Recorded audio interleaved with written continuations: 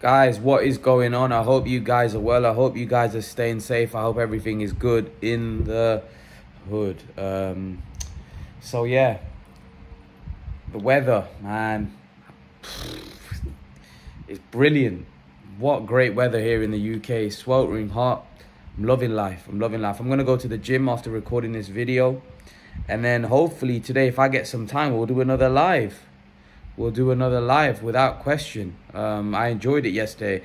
I ain't gonna lie, I really enjoyed the live stream. You guys were brilliant, man. You guys were brilliant. You know, Ray and Steven and Ahmed and, you know, Mike, Mackay, all of you guys, mate, are brilliant, man. I like speaking to you guys about boxing. It's becoming a bit like a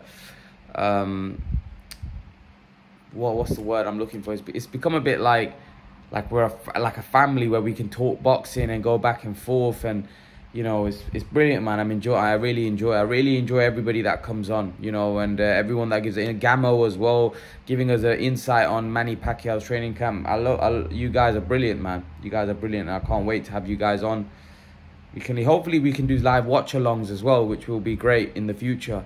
And then you know, it'll just be great. And then after a big fight, have you guys on the next day, and yeah, I can't wait, man. I can't wait for the future. The channel's growing.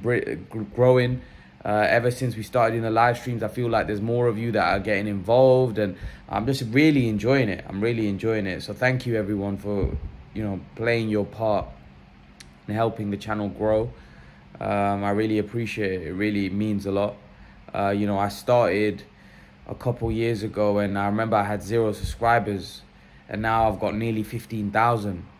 You know, and the channel's constantly growing, and with your guys' support, you guys sharing the videos, you guys putting the videos out there, getting you guys involved, this channel is gonna grow and grow and grow and grow, and hopefully one day we'll be the biggest, you know, one of the biggest channels out there doing boxing. You know, that's the goal, and you guys are helping me make it possible, so appreciate it.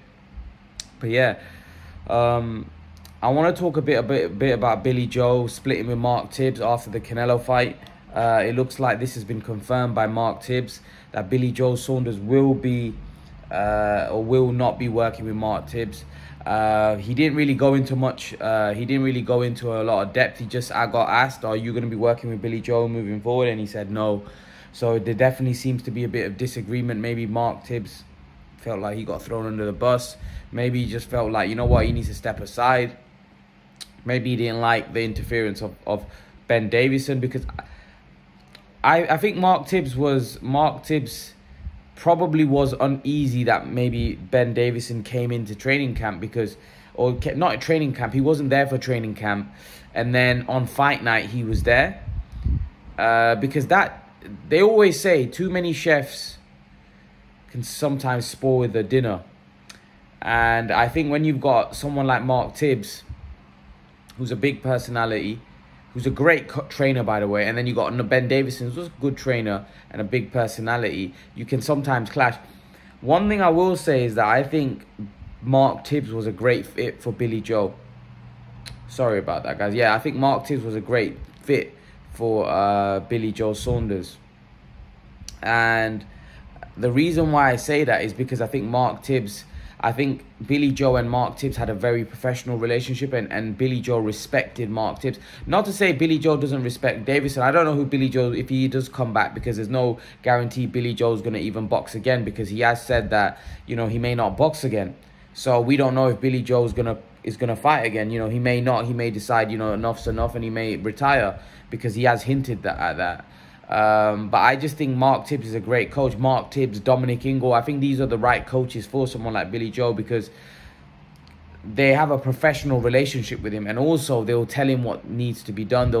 They'll tell him what to do. And I think Billy Joe Saunders needs a coach like that. He needs a coach like that will push him. That's not his friend, that's got a professional relationship with him. Ben Davison is more Billy Joe's friend. So I don't know how professional that relationship is. I'm not saying that they won't work well together, but I just think I think the reason why he got away from Ben Davison was probably because of that reason, because of the fact that although he likes his company and stuff, he sees him as a friend, and he probably needed someone like Mark Tibbs or Dominic Ingle because they have more of a professional relationship. And Mark Tibbs is a very senior guy, senior coach, and when he tells you to do something, you do it, you know. And I just think they had that kind of relationship. And I think Mark Tibbs is a brilliant trainer. I think the way Mark Tibbs has handled everything as well has been great. Great trainer. Listen, he mentioned things about Canelo Alvarez, and he said that Canelo Alvarez is a great fighter. He goes, you know, he's the very best right now. And he goes, it'll take a special fighter to beat him. He goes, it's not just about boxing ability. It's about the mindset of beating someone like Canelo. And I think Mark Tibbs hit the nail on the head.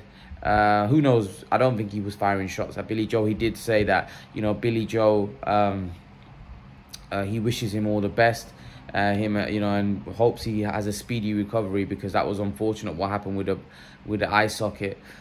Which we all hope that Billy Joe has speedy recovery. But I think Mark Tibbs probably maybe feels like he's been thrown under the bus a little bit. So that's probably why he thought, you know, probably to step aside and you know, let Billy Joe, you know, go his way, and he go his way. Maybe it didn't work out. You know, I know that Billy Joe was initially working with Ben Davison, but then he hired Mark Tibbs, who you know, Billy Joe's worked with, I think, Jimmy Tibbs and Mark Tibbs. Jimmy Tibbs is the father of Mark Tibbs before. But I do think Mark Tibbs is a great trainer. You know, he's worked with Dillian White. He's worked with Billy Joe. He's worked with a lot of fighters. His dad as well is very experienced. These are boxing people through and through. So, yeah, I was surprised and not surprised at the same time, because Billy Joe just, you know, got back with Mark Tibbs. I thought this was going to be a long-lasting relationship. But it's boxing. Things can happen. You know, when you lose fights, things change. You know, and the coach, for some reason, are always the first one to get fired. Now, I don't know in this case whether it's Billy Joe that has fired Mark Tibbs, which I don't think it is. Maybe Mark Tibbs himself has decided to step away, you know. Maybe he wasn't too happy with the Canelo situation, you know, Ben Davison in the court. I don't know, you know, but he didn't really speak too much about it. He just said that, you know, he won't be working with Billy Joe moving forward. So, yeah, he has split with his trainer. So it'll be interesting if Billy Joe does come back, who he will be his next trainer, and who Billy Joe will hire to work with him moving forward. Because I'm obviously keen to see who he hires, who he's going to work with. Billy Joe's had quite a few trainers now. He's had Dominic Ingle, he's had Ben Davison, he's had Mark Tibbs, had a couple trainers there. You know, so let's see who he hires. Is he going to go back to I won't be surprised if he goes back to Dominic Ingle, because I think he has a great relationship, and he's quite friendly with Kid Galahad, and I think Dominic Ingle, they have a great relationship. And again, I think Mark Tibbs was a great trainer for Billy Joe, and I think Dominic Ingle was also a good trainer for Billy Joe, because I think Mark Tibbs and Dominic Ingle are kind of trainers that they don't tolerate nonsense. Do you see what I mean? They don't tolerate nonsense. They tell you what needs to be done. They have a plan. They come up with a game plan, and they want you to do it. You know, they're not the type of guys that you tell them how they tell you how you need to be trained, and you follow their regime, follow them what they say. And I think that's what Billy Joe needs. He needs someone like that, that's professional, that obviously they have a good relationship, a good, you know, a great bonding, but at the same time it's a professional relationship. So I think someone like that's great for Billy Joe. And it's interesting to see what Billy Joe's going to do next in terms of who he fights, where he goes. You know, right now his future's up in the air. He has said, I personally think he will fight again. I personally think he will fight on. I personally think that, you know, Billy Joe's, there's too many big fights out there. And I think one fight being the Eubank fight, I think it's just such a big fight where you could probably sell out 30, 40,000, especially if one of them can win a world title, especially if Eubank can win a world title. I think that could sell out a 30, 40,000 seater stadium. And I think with what's gone on with their careers, and Billy Joe taking a loss against Canelo and then suffering an eye socket, the fight now might be viewed a lot more evenly by a lot of boxing fans. People may think that Billy Joe, after what happened with Canelo, that Eubank has a much better chance of winning. So this is why I think it's going to be interesting to see how this plays out. I'm looking forward to it. I'm looking forward to how this all plays out. But leave your thoughts, guys. Let me know what you think. about Billy Joe splitting with Mark Tibbs. Leave your thoughts in the comment section below, guys. I'd love to know your opinion about it. What do you think? Do you think Billy Joe will fight again? Do you think Billy Joe will? Who do you think, if he is going to fight again, who do you think is going to be his trainer moving forward? Leave your thoughts, guys. And guys, remember to please like, share, subscribe to my channel. I'll see you guys in the next video. Peace.